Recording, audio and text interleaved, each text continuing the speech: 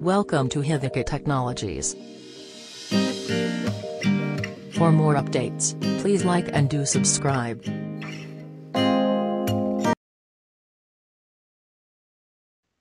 Hello everyone, welcome back.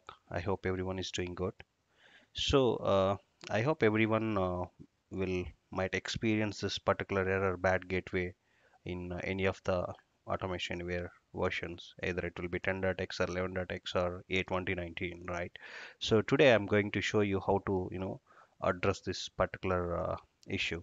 So basically, this issue will be occur whenever you try to open the automation anywhere, in terms of whenever you just restarted the services, and right after that if you can try to open this, you will experience this particular error.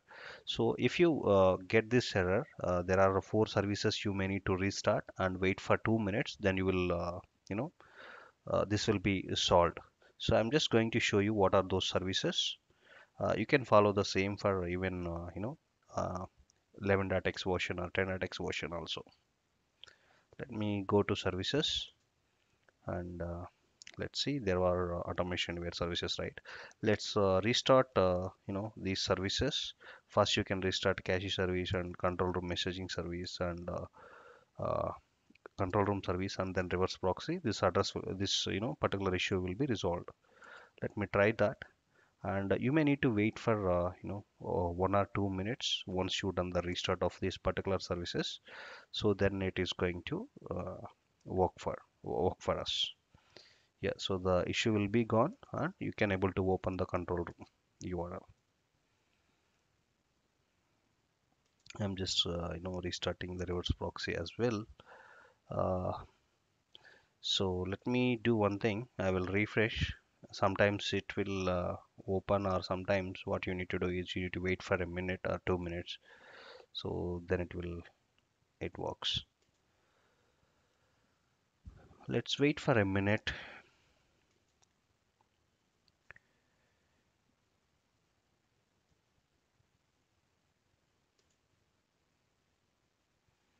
Let me reopen this. So now it just launched the control room. So these are all the only services. You can just try restarting this. So first you need to restart control room caching service, messaging service, then control room service and reverse proxy. So on 99% of these cases, the issue will be resolved. So sometimes you might get some different issues. That for those you may need to restart your SQL server. You need to go to your SQL Server configuration manager.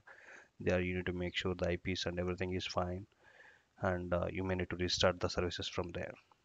I hope this video helps you to fix the bad gateway error in automation anywhere A2019 and even 11.x version. If you like the video, please like and subscribe the channel, so that whenever I upload the new videos, you will get the notification. Thank you. Bye. I hope this video helps you. To get more updates, please like and subscribe the channel. Please leave your comments and questions in the comments section. We'll get back to you.